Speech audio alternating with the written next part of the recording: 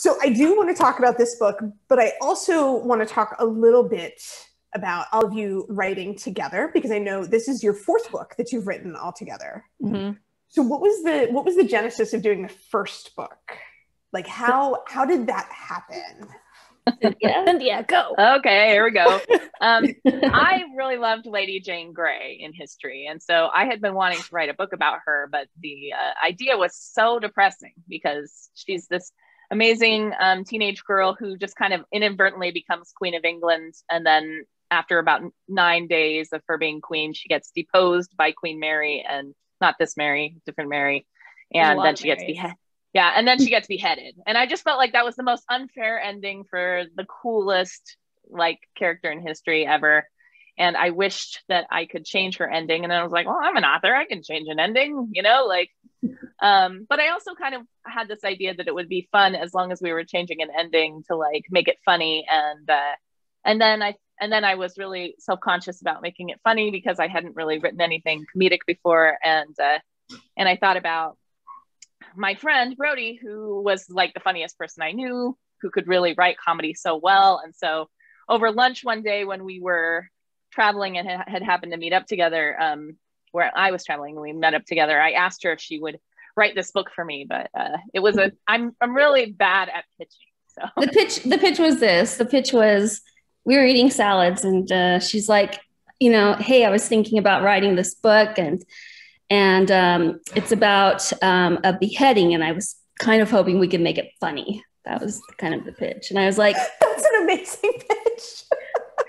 Well, okay. I'm like, I can make a lot of things funny, but beheadings, I don't know. And then I just stuffed a large piece of lettuce in my mouth and chewed it for 6 months. Yeah.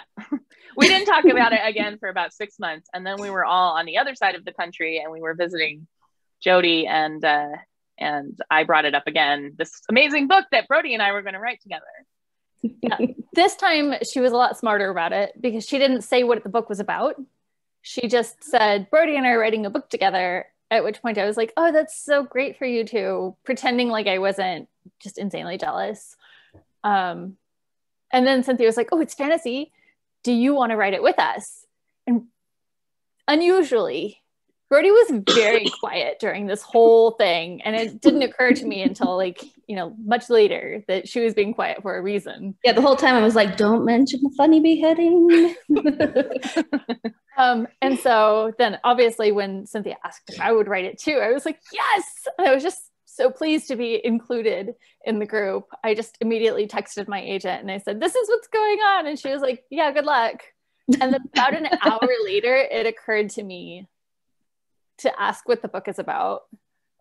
And then we didn't talk about it for another 6 months. Wow. Then I had them in a car stuck on the Los Angeles freeway.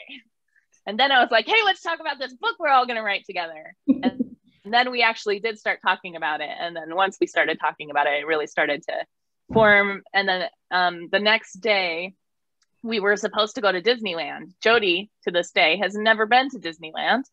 And we were going to take her to Disneyland.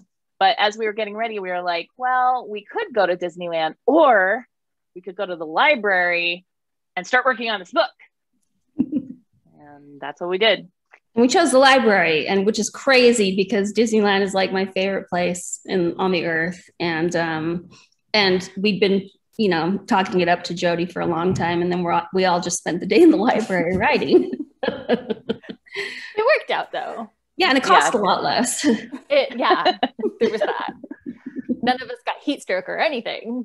True. We did go to Universal Studios together that week. Yeah, that was fun. You got a theme park stuck in there.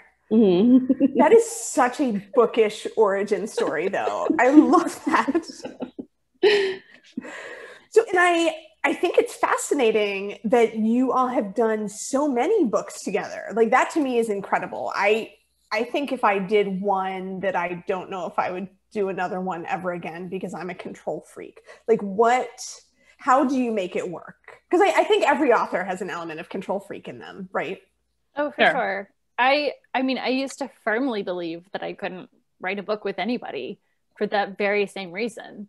But when we started writing My Lady Jane and the other books, it became our books instead of my book. And I don't know, it felt very different. Like I was more, actually was not as hard. I was more worried about living up to other people's expectations and like disappointing people. And that was like my biggest concern is like, you know, if I'm writing a book by myself, I'm only disappointing myself, you know? And so, yeah, it was scary. Yeah. I mean, I think that definitely is part of, you know, mine too. Like I don't want to disappoint anybody. Yeah. I think that was part of how it worked though, especially with that first book. Like we didn't want to let each other down. So like how we wrote was, and how we typically write is we all go to the same physical place and we sit around the same physical table. And then we each write a chapter a day for that entire week. And none of us want to be the one that doesn't finish their chapter that day, or, you know, like, so there's this level of peer pressure that's very like lighthearted and fun and funny. And we have lots of fun and we try to make each other laugh, but like, but there is also some, you know, some pressure that comes with not being the one who sort of lets it drop, and we all kind of pitch in and do our part for that, for the drafting. So you write the first draft like in a week? We write half of the first draft in a week. So like we take a week, and by that time, then, you know, we have at least about 15 or sometimes 18 chapters by the end of that week. And then we take a break for a while, and then we come back together and write the second half. And usually that's most of the book. And then if we have a few chapters left, we just kind of do that. And we definitely outline before we get together, so that we're not spending a lot of time like discussing character development, or, you know, we're like, once we're there, we'll spend like the first day kind of nailing down the chapters, and then just go from there. So you each basically own a point of view. Yeah. Yes. That's very cool. That's very cool. No, I love it. I love it. And I love that it has been so successful for all of you. It's just every time I see a new book coming out, it's just because I love all of you. I think you're just such amazing writers. So it's been very cool to watch this like happen for book after book after book. Thanks. So with this one, what made you want to tell Mary's story?